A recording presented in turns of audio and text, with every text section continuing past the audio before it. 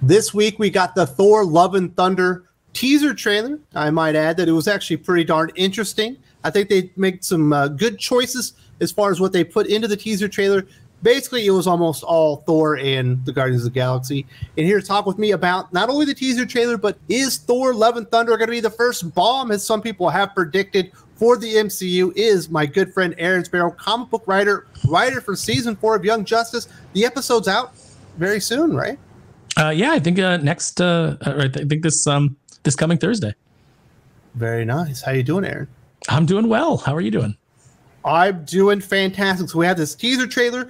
I think it's the 4th most viewed trailer in the first 24 hours in the history of YouTube. So obviously there are people, at least, that were excited to see what was in there, whether it was going to be cringe, whether it was going to be exciting stuff. And I do believe that the MCU probably delivered things that people are going to want to see. Yeah, whoever cut that trailer together knew what people needed to see to be excited. There's some comedy in there. There's some good Thor stuff in there that looks fun. You've got for the comic book nerds, you've got Tooth Grinder and Tooth Gnasher. Clearly in there. His two rams that pull his chariot.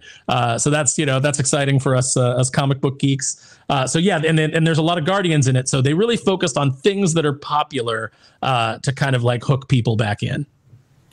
Now, obviously, they've done a lot of changes to Thor, specifically in that last Avengers movie. He was kind of like a comedic side piece to the entire story, which I thought was a not great decision for the character of Thor moving forward. And it looks like he's going to have one of those 1980s, 90s kung fu montages where he's working out, getting back in shape, and trying to rediscover himself. I think that's a really good move to let people know that they acknowledge that they took some bad ideas about the character and kind of getting back to something more resembling the character that we all love to begin with.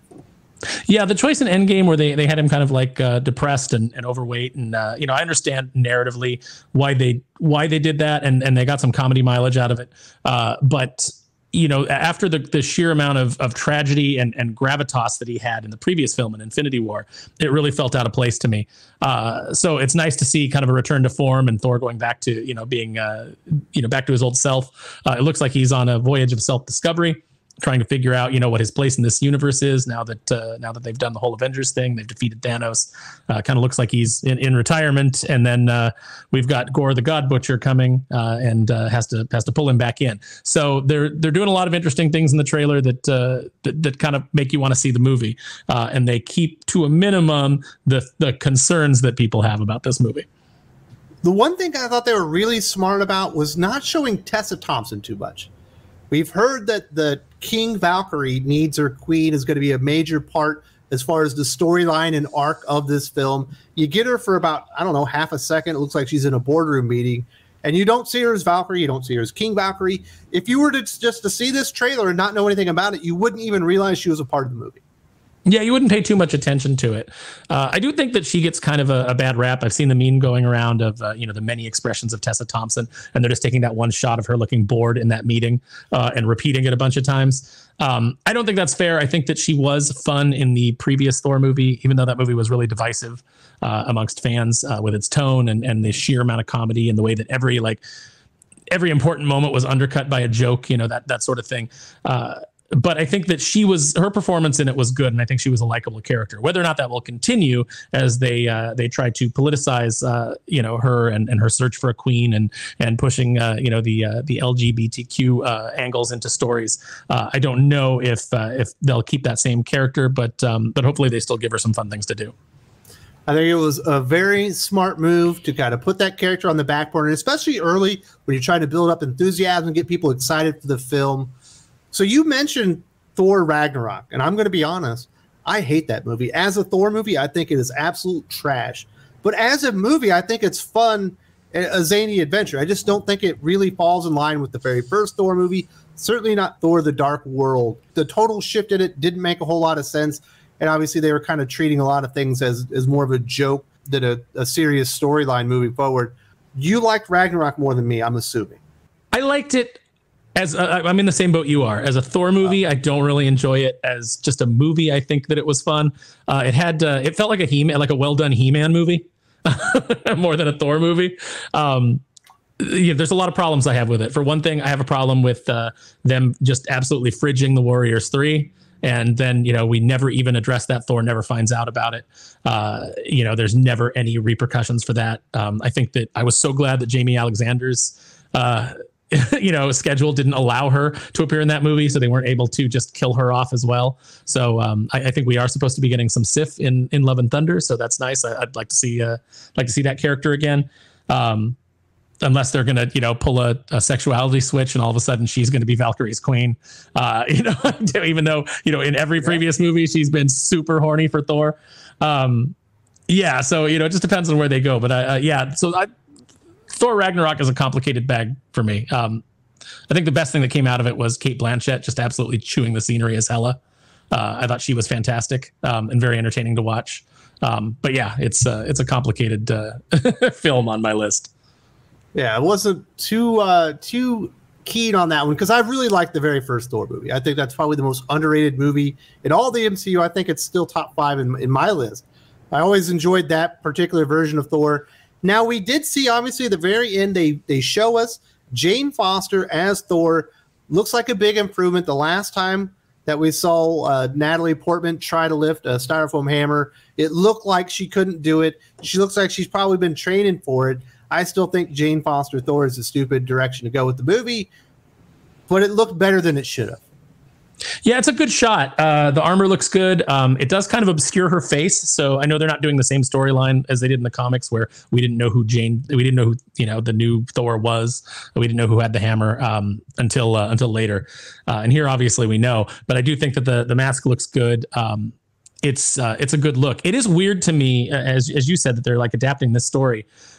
There's so many good Thor stories throughout the history. There's so many good Marvel stories throughout the history of Marvel Comics. And it seems weird that they're jumping right into the all new, all different Marvel so soon. I mean, in my mind, I always thought when I saw all new, all different, I always thought that was a Disney directive. I always thought that was them saying, you need to change these characters up because we don't want to pay these actors, exorbitant salaries as these films go on. We want to be able to replace them. So that always felt very directed to me. And so that seems to be like what we're getting now is we're getting all the replacement heroes. Whether or not, people are going to show up to this movie to see Thor. They're coming to see Chris Hemsworth. Chris Hemsworth is a handsome dude. Women love him. Guys like him. He's proven that he's got really good comedy chops. He's got really good dramatic chops. So no matter like what they do with him, he can handle it. And people like him. People want to see Thor. So the question of how well this movie is going to do, I'm sure it's going to have a great opening weekend as long as they, as long as they control what they show. But if this movie veers off into emasculating the character of Thor, Odin's son, if it replaces him with Jane by the end of the movie and he's no longer Thor and he goes off and he retires, I think that word of mouth will hit diminishing returns in the following weeks. So if that occurs, I don't think it'll be as successful as previous movies or as they want it to be. But if it ends with him being could be a Last Jedi situation where all of a sudden it just dies immediately. Yeah, and then the next movie does terribly, does even worse because of it. It's a bad direction to go in. People want Chris Evans as Captain America. People want Robert Downey Jr. as Iron Man. People want Chris Hemsworth as Thor. These are the characters that they're invested in. You're not going to be able to transfer them off. We're seeing that these new heroes that they're trying to introduce are not doing as well. Shang-Chi, for all of Simu Liu's online, bragging about getting a sequel, it was a flop. It barely made any money. It made just enough money to get a sequel, but it wasn't a success. Eternals, horrible flop. The Disney Plus shows, we're not seeing a huge amount of excitement or hype or return on those. And word is that, each one is kind of hitting diminishing viewership. So the MCU is in a real weird place right now. This is their chance to course correct with a character everybody likes, with an actor everybody likes. Will they do it? I don't know. Well, and that's going to be coming hot on the heels, I believe, of Doctor Strange: The Multiverse of Madness, which is the follow-up to this Spider-Man No Way Home, which obviously sold like gangbusters. It broke records. The first real box office success after the COVID-19 stuff. And it showed there is still a fervent audience that is rabid for the MCU when it's done well. You go out there and put out Shang-Chi, it's going to be lukewarm. Some people are going to show up, but a lot of them are going to stay home. You come out with the Eternals, A lot of people are just going to stay home. You come out with a good Spider-Man movie, a character that they like, and it looks interesting, and you actually deliver on it, everyone's going to show up, and they're going to show up for 2 months. Yeah, and they're going to show up multiple times. I saw it a couple times, and I'll do the same with Doctor Strange if it turns out to be good. Looks pretty good. I like the concept. I love Sam Raimi as a director. I really hope that they let him get his hooks in there and do some of his stuff, because we all know that the MCU is very, very controlled and kept very, very safe.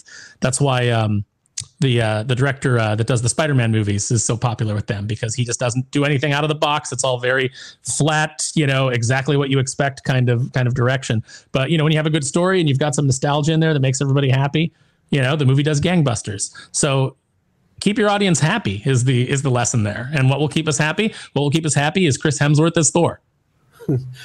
This is a really important time for the MCU because we know the Fox acquisition happened. The Fantastic Four are going to be introduced. I'm imagining that's going to be in the Doctor Strange movie. The X-Men are about to be introduced. I imagine we're also going to get that, at least hints of it, within the Doctor Strange movie. So this is really going to be kicking off this next phase or iteration of the MCU where the Avengers are no longer the focal point. I imagine it's going to initially be the Fantastic Four and potentially the X-Men after that.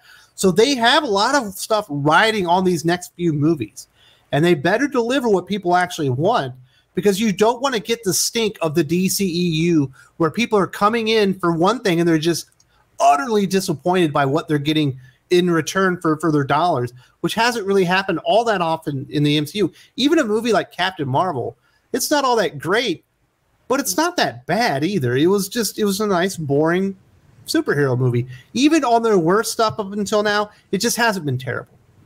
Yeah, Captain Marvel felt like a 90s throwback, not just because they said it in the 90s, but it did feel like the kind of superhero movie that you got in the 90s. And so, I thought it was very bland, but I didn't think it was awful. If they, Shang-Chi, I didn't care for. Eternals, I couldn't even finish. I was so bored. So it's one of those things where it's like, okay, you've got the template of Spider-Man. I think that Spider-Man really kind of threw them back on their heels, because right after that we heard about massive reshoots for Doctor Strange. We heard about reshoots for, Miss Marvel, all the She-Hulk, all these shows that they were doing, everything they was doing that was kind of pointing to what some people are calling the MSheU. It seems like they went back and did a bunch of reshoots. So I think maybe they realized that, when you look at all the flops that are out there with female-led reboots like Terminator Dark Fate, the 2016 Ghostbusters, all these things that they've tried to do where they've really pushed that angle, and it hasn't worked because they're pushing angle before they're pushing story or they're pushing, character. So you can do a successful female-led film. We've seen many of them. There's many great ones out there, many great examples. But what comes first comes the story, and then the character, and then the fact that just the character happens to be a woman. And that's always the best way to approach anything. It doesn't matter whether your character is a man or a woman, if it's a good character, and then you find the right person to play it. And then that it can go either way. So, I think there's probably a lot of course correction going on, and I hope that they don't get rid of Chris Hemsworth, because he's said in some interviews they don't seem too interested in working with him in the future. And that's crazy, because maybe the best part of the trailer, besides him, well, even the montage stuff was good, but it's that Chris Hemsworth playing together, having fun, and kind of bouncing off each other with their comedy. Just even in the briefest moment, you can see there's a lot of chemistry there. Yeah, there's they've both got really great comedy chops, and there's good chemistry. I laughed out loud at that moment in the trailer where Peter Quill's looking at the Guardians, and he's saying that got to keep your eyes focused on the things that you love, and then Chris Hemsworth's face slowly comes into the frame. That cracked me up, and part of it is the way Chris Hemsworth sold it. His expression is so earnest, like he so wants to be part of this crew. Yeah. It really cracked me up. And if you got that kind of stuff going on, those little good character bits, they discovered Chris Hemsworth was good at comedy, and they've just run with it. Well, they messed him up in that Ghostbusters movie. I mean, he was the funniest part about that Ghostbusters movie, but even there they ruined it. It's like, geez. Well, that movie had the problem of just rolling the cameras and yelling at your actors to say funny things and forcing them to ad-lib for, tens of minutes. You can't write well-constructed science jokes that way. You can't write stuff that's rooted in the Ghostbusters universe. You're only going to have characters like making pop culture references and things like that. He had some good bits in there, but none of it was allowed to breathe. I mean, there's so many problems with that movie. You can't even. That would be a whole other video. Hemsworth was not a problem No. He was just able to take the crap the best and at least make it work a little bit. Well, he's a leading man in every sense of the word. You know, it's interesting because, you know, we're going to get Captain America 4 with Anthony Mackie as Captain America. And as much as I liked him as Falcon, I think Falcon and the Winter Soldier proved to me that he's not a leading man, at least not yet. He doesn't have that. Maybe it's the material, you know, and not necessarily him, but it really didn't work. So I don't know how he's going to carry a Captain America movie. I don't know if people are going to show up. One of the real big issues going on with Disney right now is that their agenda appears to be trumping their customers at every single turn. I actually had this conversation with my good friend Kneon from Clownfish TV a while back. Really good insight. Obviously, Kneon worked with Disney for a really long time, been covering Disney on his channel. Definitely check this out and see what's going on at Disney right now.